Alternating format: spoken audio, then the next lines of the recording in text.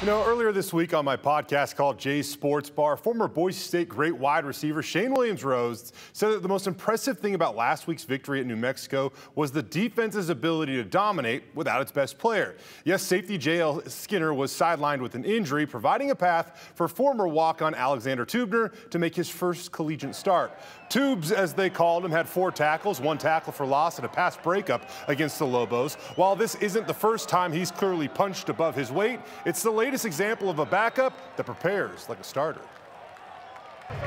He plays with no fear. You need guys on the team like that that are willing to do whatever for the team. Those same hits you see JL make, Tube is definitely capable of those same type of hits. We've seen it practice over and over. Kendrick to the run.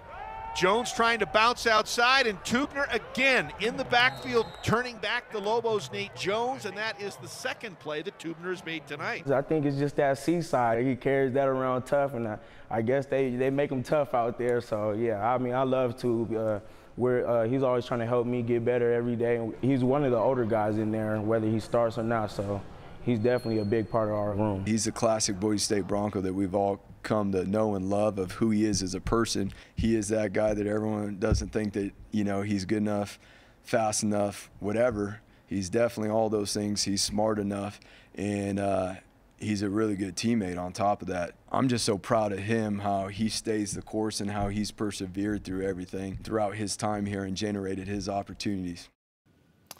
Some pretty good praise from Andy Avalos. Coming up on Saturday, we have not one, but 2 Bronco Roundup Game Day shows for you. The first will air right here on Channel 7 from 9 to 10 a.m. The second will stream on KTVB.com and KTVB Plus from 1 to 2 p.m., taking you right up to kickoff. Will J.L. Skinner play against UT Martin? There is only one way to get a live look at the field as the players warm up, and that is right here on KTVB.